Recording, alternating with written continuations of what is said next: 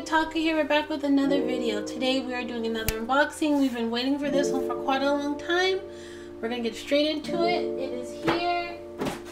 Yuuta Rika 1/7 scale by Shibuya Scramble figure. E-Stream. This one a lot of people had ordered and a lot of people are hyped about this one. Recently they did a Gojo one a little bit ago, and then now this one is the newest one to come out. I know there's a few other companies that are doing Yuuta and some resins out there, but I think this might be the best Yuuta scale, from pictures at least. The window is pretty basic. The box is a thick cardboard material. There's no pictures on the side. Just the name and mappa, and yeah, let's get into the unboxing. Even though Yuuta's box was quite small, we did have to pay quite a bit for shipping. I think around $80 for him, which is insane for such a small looking box for me. But nonetheless, he came really quick. He was FedEx maybe the most 3 business days. So I was really happy to get him. Oh, also forgot to note, this figure is not for me, this is for my partner. Pretty simple tape, nothing too crazy. He came out quite easily, wrapped in plastic like they all should be. Pretty safe, no paint transfers that I saw. I was absolutely blown away by this scale, guys.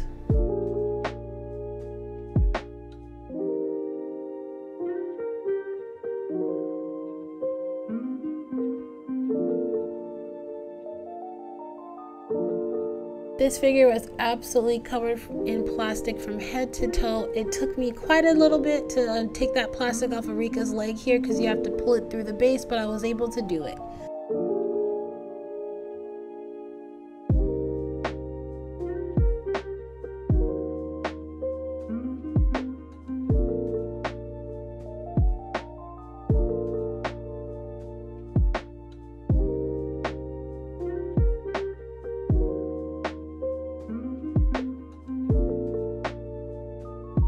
The only accessory that came with this figure was Yuuta's sword, and his sword was absolutely beautifully detailed. I love the shading of the hilt. I think the name that's what it is called. The sword, the color and highlighting of it, so well done.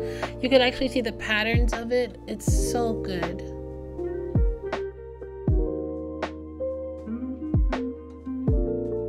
And all you have to do to finish this figure together is take that sword and place it in Yuuta's hand.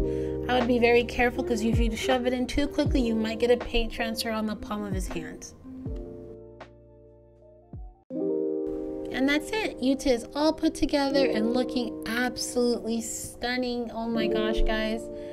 I know E-Stream, they're not a new company, but everything they've been pushing out has been absolutely breathtaking with the Gojo 1/7 scale and now Yuuta Rika, and I'm super excited because I know they announced a Ghetto version, and I am for sure gonna put my money down on him, knowing my favorite character, if you don't know by now, in Jujutsu Kaisen. But nonetheless, Yuuta and Rika are mind-blowingly beautiful. There is absolutely no flaw, no paint transfer, nothing I could say bad about this figure.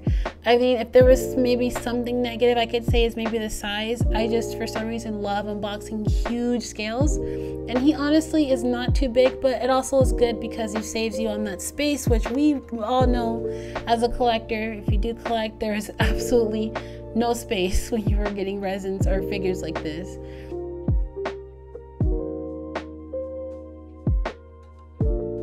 If I had to say one thing negative is about Yuuta's hand does not cover Rika's head all the way, and I'm not really sure why, but nonetheless they both are stunning scales that I must recommend that you guys purchase. Everything from Yuuta's shoes to the base to the crinkles and wrinkles on his pants and the shoelace, everything on Yuuta is absolutely phenomenal. I love the concept and I love the illustration. It looks just like Yuuta from the movie, and it looks just like Rika from the movie. Absolutely amazing. I am so glad that this figure is here, and it's just amazing how they put so much detail on Rika, even though maybe they both are the star in this figure, but Yuuta, as you can see, is a lot bigger and Rika is a lot smaller, of course, but they both are just absolutely stunning. They even did an amazing job with Yuta's ring. As much as I love Yuuta and Rika, the base on this one, I have to say, in my opinion, is so much better than the Gojo base. The fact that it just has so much more motion, I feel like, than the Gojo one.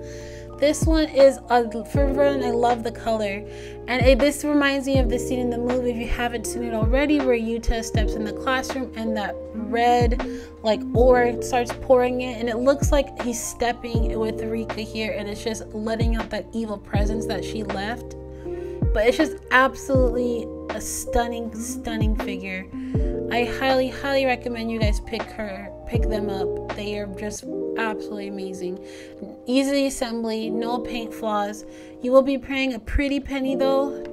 This is a really expensive figure. Finding out from my partner that Eastream is actually labeled as a luxury brand in Japan, so a lot of their pricing is a lot higher than most, like Kotobukiya. Maybe not as high as Alter sometimes, but they're up there in their pricing. So for Yuuta and Rika, for my wallet, it was quite hurt from this one. We paid a total of $230, and that was with shipping, by the way. I was honestly seeing this figure now, I could say it's worth it due to the quality, but again, it all preference on everybody out there. If you are a Yuuta Rika fan, I highly recommend you pick this up. But again, thank you guys so much for joining me for another video. Make sure to leave a like, comment, and subscribe, and I'll see you in the next video. Bye bye.